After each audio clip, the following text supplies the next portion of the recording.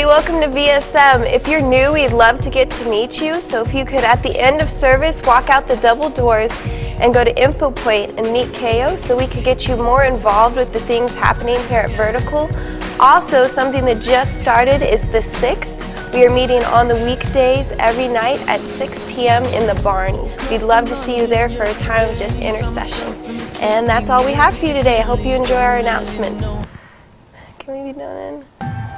For VSM Summer Camp this year, we'll be going to beautiful Quaker Ridge in Woodland Park, Colorado for 2 days.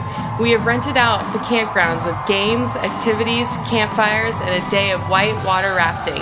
After that, it's off to Colorado Springs for the Desperation Conference at New Life Church.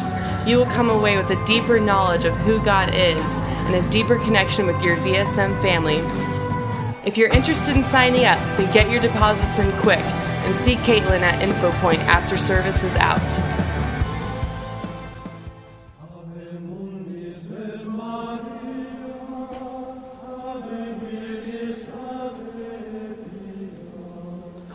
Organized people are less likely to develop Alzheimer's disease. Thanks for watching those announcements.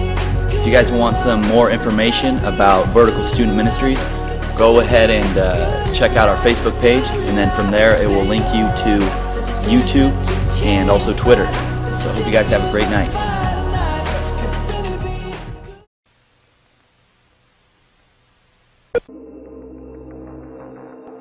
The jugular vein.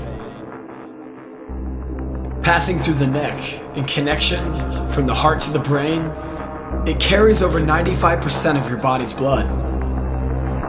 It is your lifeline, the artery most important to your survival.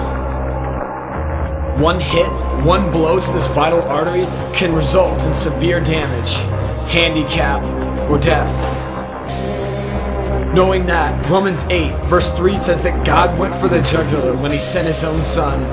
He didn't deal with the problem as something remote and unimportant.